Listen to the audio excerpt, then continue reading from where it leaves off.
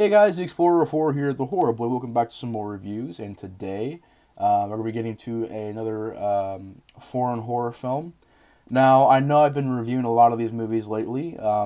It's because I've been really interested in seeing them. I mean, they're films that are very unique, and I love some of these European films' style. Like, I've really gotten into them, and I've been wanting to discuss them for a while, but I never got a chance to record the video. So, I'm going to be discussing some of these movies because I didn't really get to do some reviews on them, so I'm going to be recording some reviews. And today I'm talking about a French film, a French horror film called Funny Games, which came out in 1997, gets a 7.6 on IMDb, and was directed by, I'm going to try and say it, Michael Haneke?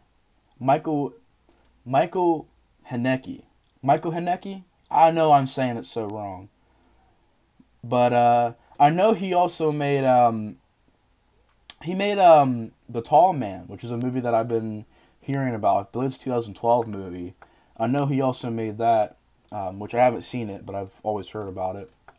In this movie, I remember it was requested for me to see it by my friend John, Ronnie's Graveyard. He had been a really big fan of the movie, and he recommended me to watch it. And I've always heard about Funny Games. There's been plenty of channels that I've visited that have discussed this movie, and I've always been curious about this film because it seemed very different than most horror films. And it is. I will actually say this is a brilliant horror film. This is like easily one of my favorite horror films to watch.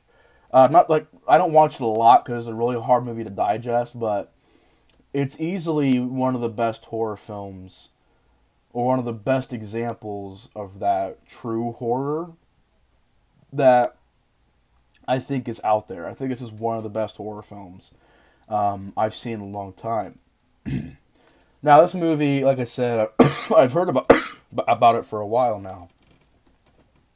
And I've always known it has a kind of a cult following. And when I finally sat down and watched it, it's one of those movies that will leave an impact on you, that you'll remember for sure after watching it.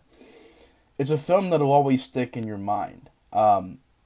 It's a gut punch of a film. It's very hard to sit through. It's not a fun movie. If you guys are wanting to sit through it like it's a fun movie, it's not a fun movie. It's a true horror film. And the story is pretty basic. I mean, this family goes out by this...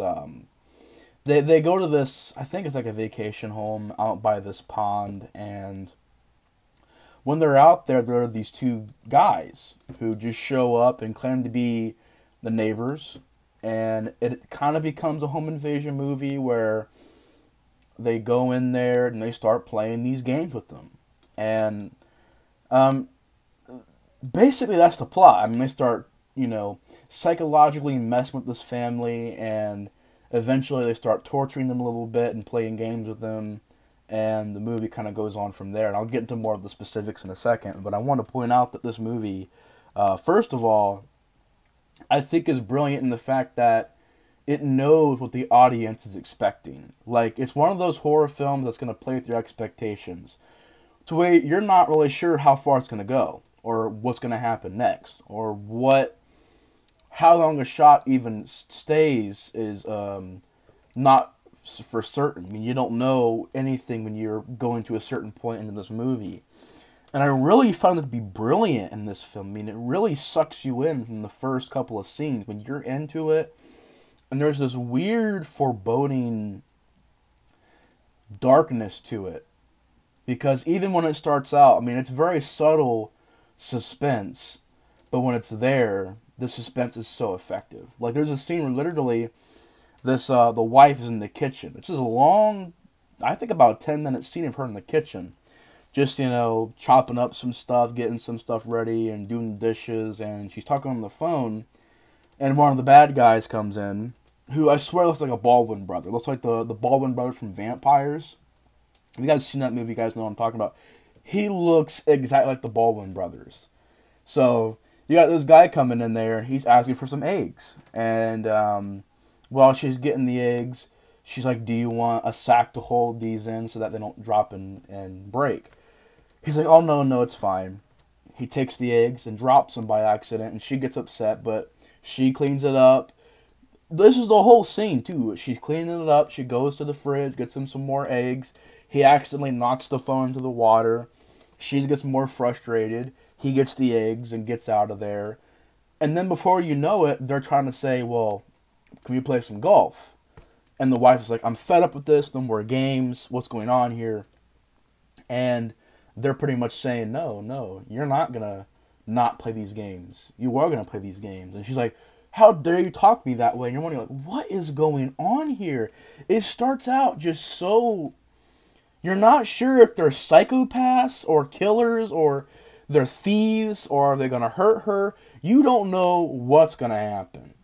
And all that's happened is just a couple of eggs breaking. When a movie can make me, like, creeped out and on the edge of my seat because of some eggs breaking and a phone going into the sink and them trying to play some golf, somehow, some way in this movie, it's creepy. I don't know how they pulled it off. I don't know how they did it. Somehow, some way in this movie, that was done effectively. And it is done with suspense. And it will have you on the edge of your seat. It is so intense. And the intensity from that point, and this is a long movie. This is an hour and 48 minutes long. It's almost 2 hours long. The suspense never lets up. Never lets up. As a matter of fact, the suspense is right down here at the beginning of the movie. The suspense just keeps increasing every single scene. And the husband comes back with the son, because they went out, I guess, on a boat or something. They came back, and they're telling the husband, like, no, we're not going to leave your house. And he's, like, trying to call the police and stuff. They break his leg, bring him into the living room, and these killers are talking like it's just average, I guess, every day for them, you know? Talking about just the random stuff like, you know, well, we have till midnight. We have a bet. So we're going to bet that we can kill you guys by midnight. If not, we'll let you guys free. And we won't kill you. We won't harm you. We'll let you go. It's just a game for them. And it's really like, whoa, like that is so crazy. And it makes it like creepy. They act so nonchalant about it.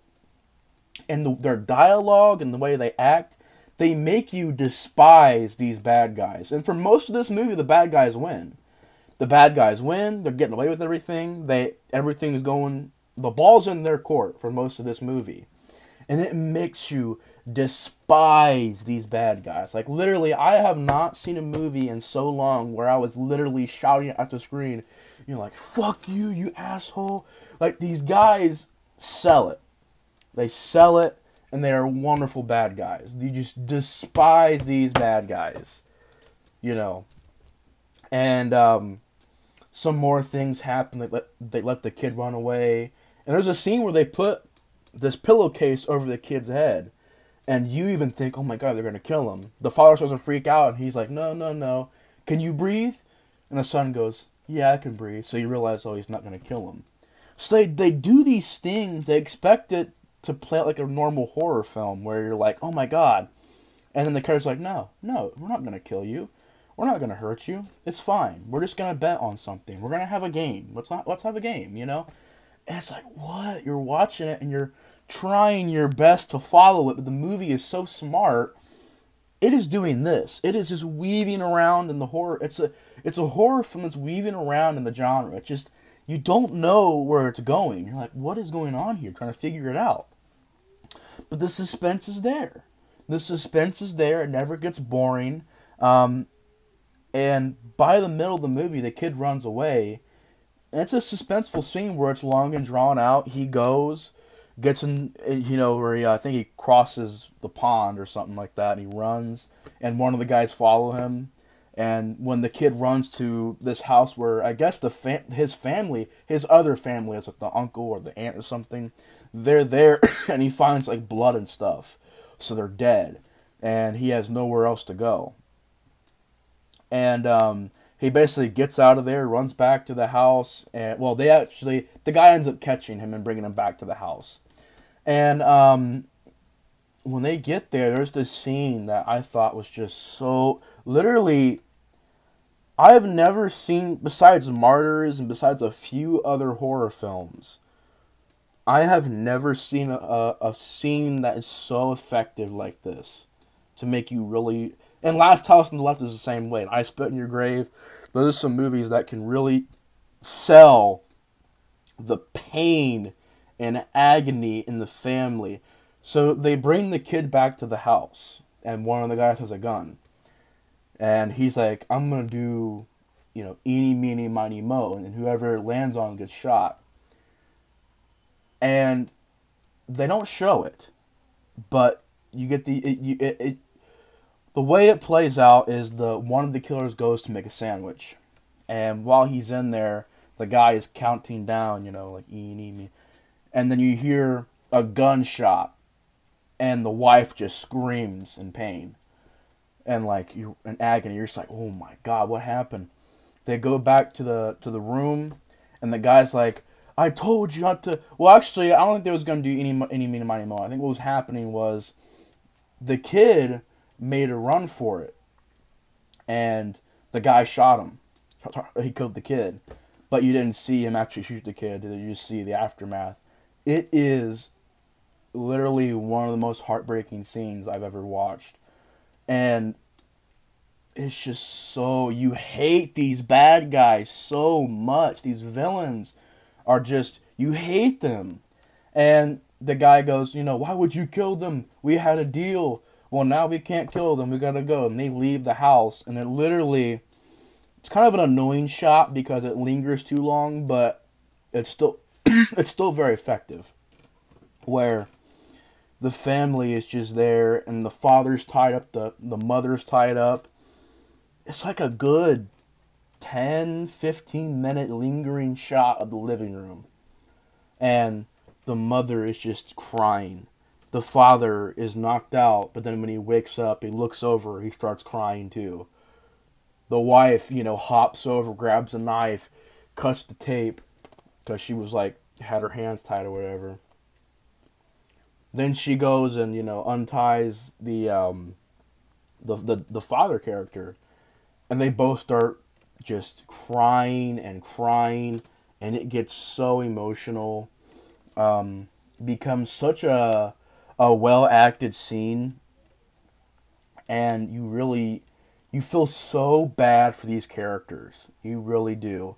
And they get out of there, and the husband, is going to try and fix the phone. He tells his wife to go. She goes on this road, and the bad guys catch her. And the ironic thing is that she sees a car and, says, no, I'm not going to get seen. Well, that car ends up being a normal car. Then the car that she does end up stopping and saying, hey, I need you guys' help. Basically, that car has the killers in it. And she gets captured and brought back, and they get tied up again. And then it's the next day. Well, not really the next day, but it's getting ready to be the next day.